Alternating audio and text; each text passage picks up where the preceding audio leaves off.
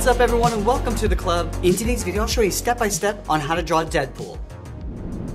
Let's begin today's lesson in the center of our page with the top edge of the eyes. We leave a gap in the center. Let's start over on the left side. We're going to draw a curve that goes up and then out towards the side. So I'm going to bend this up and then out. Let's line this up on the right side and do the same thing. Going up and then out. Let's curl up the inside of the brow. Starting on the left, bend this in and then up.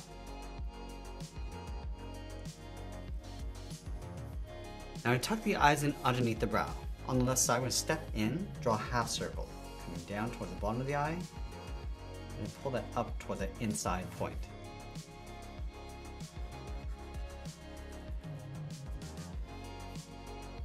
Let's add a crease in between the eyes, going up and then down. Now from here I want to move out to the side and draw the lower half of the head. Starting from the outside left eye, step out, so we curve the head, coming down, and round out the chin in towards the center, go across, and then bend that up towards the right.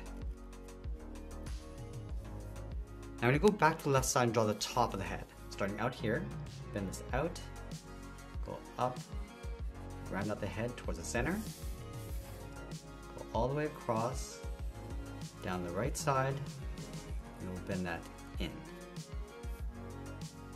Now we're going to add that trim around the eyes. Starting from the inside point of the brow, bend this up, and then out toward the left.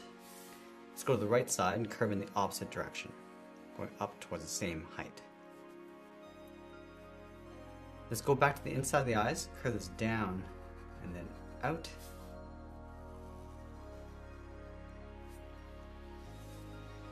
I'm going to go back up to the trim. We're going to bend this out and then down towards the side of the eye, right about here.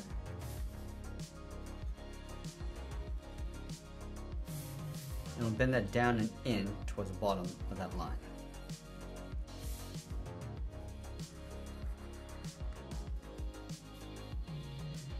Now I'm going to add a stitch line from each of these points. Let's start from the top. Bend this out and then up towards the top of the head. Come down to the bottom, bend this down, and then in towards the chin. Now let's move down and draw on the collar. We're going to start over on the left side, curve this down, across the bottom, and then back up. Now let's move out and draw the side of the body. From the collar, curve this out, and then bend that down towards the hip. Do the same thing on the right, coming down towards the same height. Now let's connect the hips with a curve, coming down and then back up. Let's add a circle in the center for the buckle, going all the way around and then back down. Now you want to add some detail inside that buckle. On the top, draw two straight angle lines coming down and in, round out the bottom and go back up. I'm going to fill the inside of the buckle.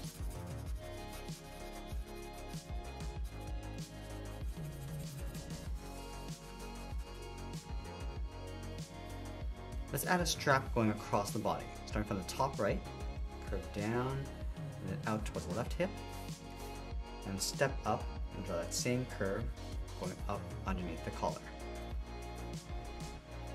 Let's add that panel on the side of the body. Starting over on the left, come down and in, do the same thing on the right, come straight down towards the bottom, angle this up and back out.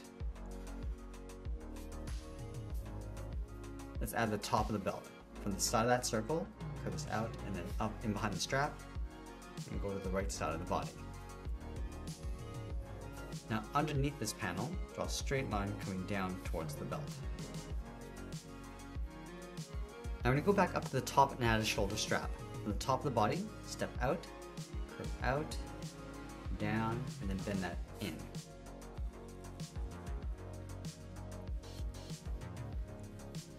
Let's move back to the center, step down and add a curve, going up and then down.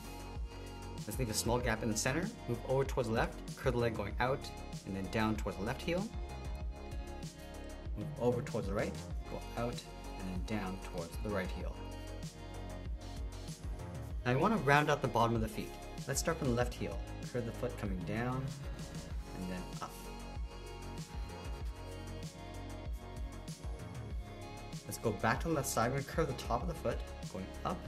And I want to bend this down, aiming towards the heel. We'll leave a gap along the inside.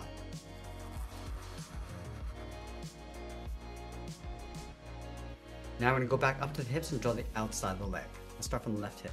Bend the leg going out, and then bring that down on top of the foot.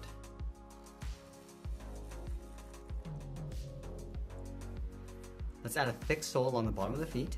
We want to take this curve, step up, and trace that across.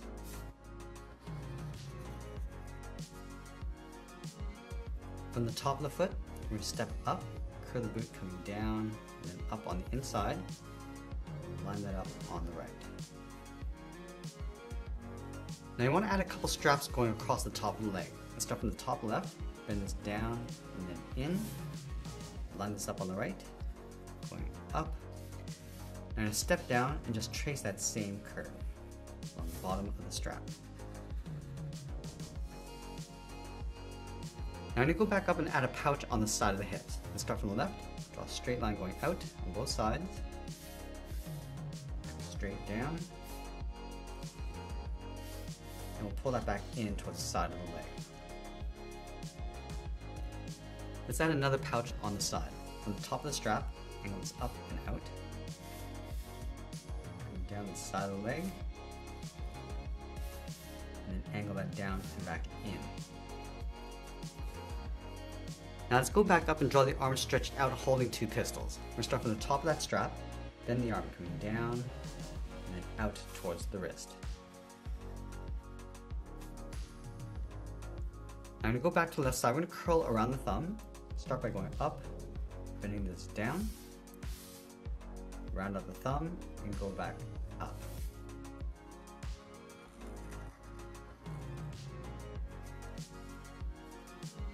On the side of the thumb, we're going to draw an oval, going out and then back in.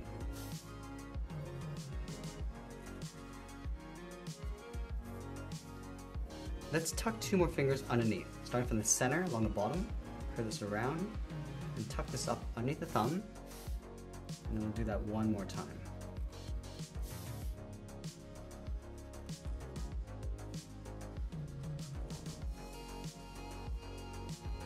Now I'm going to place the pistols in behind the hand. Let's start from the top of the finger, draw a straight angle line coming down and out towards the end. Let's flatten off the end, going all the way up towards the top.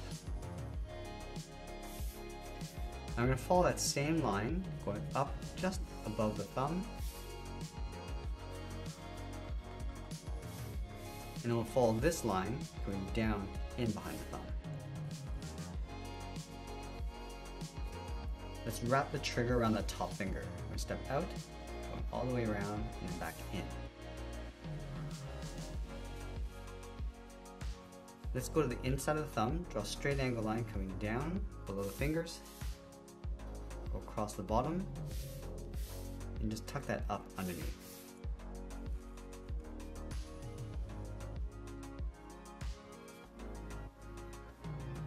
Now I want to add some more detail to the pistols. From the top, step down, go out, down, and then in.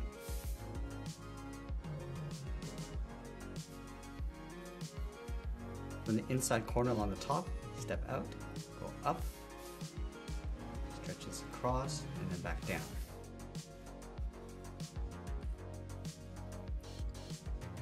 And then from the bottom corner, step in, angle this up, go all the way towards the back.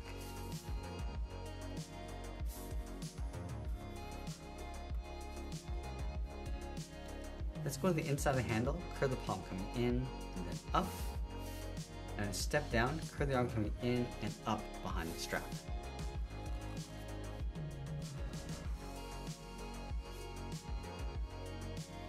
Now I'm going to add a strap going across the wrist. From the top, step out, curve around and then out. Step in, draw that again.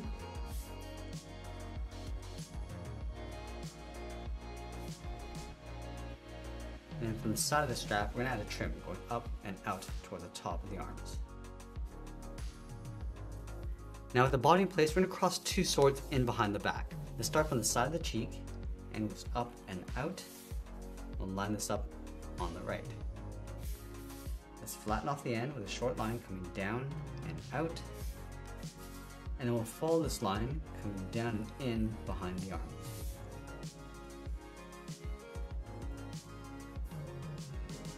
Now the sword is going to come down along the left side. Let's start underneath the arm and goes down and out on both sides. Just flatten off the end and pull that back up towards the side. Now I'm going to add some texture across the top of the sword. From the top, step down, add a straight line, and leave a gap and just continue all the way down towards the arm. And we'll do the same thing on the right. Let's finish off by signing our artwork and adding a splash of color, and that's pretty much it. There's our cartoon illustration of Deadpool. I hope you enjoyed today's lesson. If you did, please make sure you subscribe because I'm posting new lessons every single day. You can also drop your requests in the comments below. I want to thank you for watching, and I'll see you again soon.